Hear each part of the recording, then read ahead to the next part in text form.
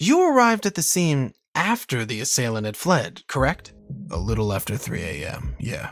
Were you aware of his current mental state at the time, Mr. West? His mental state?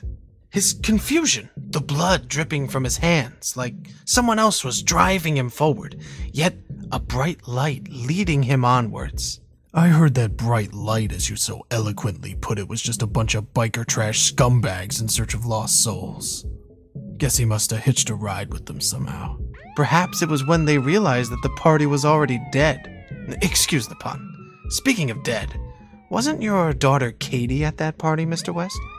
Seeing her blood zigzagging between those bathroom tiles, it was like a sledgehammer using my stomach as a welcome mat, drowning without water. Jesus.